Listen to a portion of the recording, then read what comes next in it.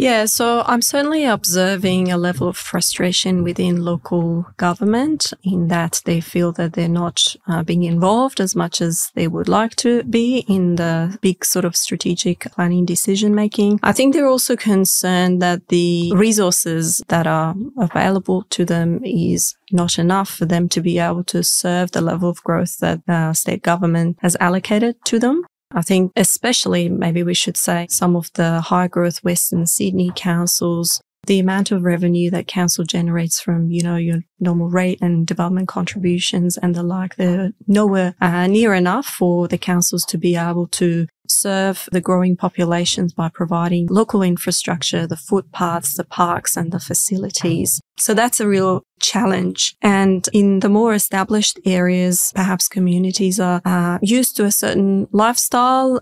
Perhaps they've already got good access to services and facilities and jobs, and they're concerned about the prospect of change. So councils find themselves in this really difficult position in that, they don't think that they can support the level of growth that the state government has allocated to them. And then at the same time, they've got communities that are opposed to that growth as well. What they tend to do then is to hold on to whatever power is available to them to block decisions. Then from a state government's point of view, there is that frustration that things are not occurring fast enough, and their response to that is taking away the little power that local government has. And that becomes a self-perpetuating cycle, I suppose, and just adds to the frustration.